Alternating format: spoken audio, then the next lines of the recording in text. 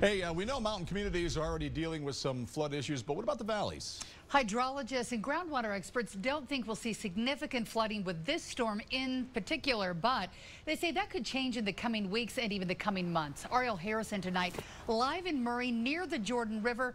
Ariel, what are you seeing there? Well, this is one of the waterways we have seen flood in the past. Experts I spoke with today told me it's not just land near rivers like this that could potentially see flooding, but also homes near creeks that normally don't have high, fast-flowing water or even water at all. One woman I spoke with today told me the last time this river flooded her home, she moved away and never went back. I remember the flood that we had all those years ago.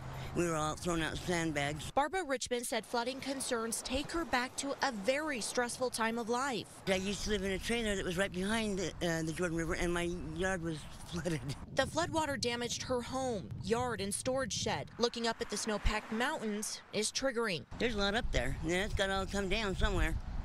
Yeah, it comes down too fast. Yeah, we have problems. In 2005, the Santa Clara River flooded in southern Utah after rain in the valleys and snow in the mountains during a drought year. We will never forget the images of those homes on the Santa Clara River tumbling into the creek. Jim Nelson is a hydrologist and professor at Brigham Young University. He doesn't expect flooding in the valleys this week. It's a little early for the combination of things that produce larger flows. Weber State professor and groundwater flow expert Marek Matiashik agrees and says it's the coming weeks and months to watch. Number of days with a lot of rain and with still a lot of snow up in the mountains.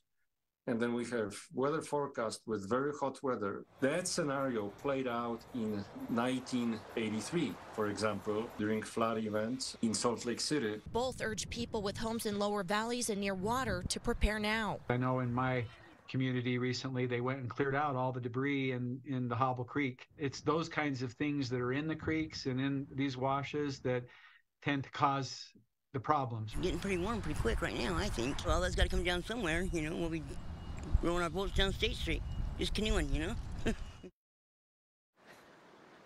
Yeah, let's sure hope not. Now, Nelson said since the flooding in the 80s, crews have built different systems to help mitigate flooding, like what we're potentially looking at. If this all comes down at once, that would be put to the test at that point. Additionally, along with that, there has been a lot of new development here in Utah, especially right around Utah Lake. Both men urge people who live in those prone areas to make sure that they have sandbags on hand. Reporting live near the Jordan River, Ariel Harrison, KUTV 2 News. Ariel, thank you. As we continue to track the potential for flooding, download the 2 News weather app to know about changes that are happening specifically where you live. Get updated forecasts and live radar right on your phone. The app is free and easy to download.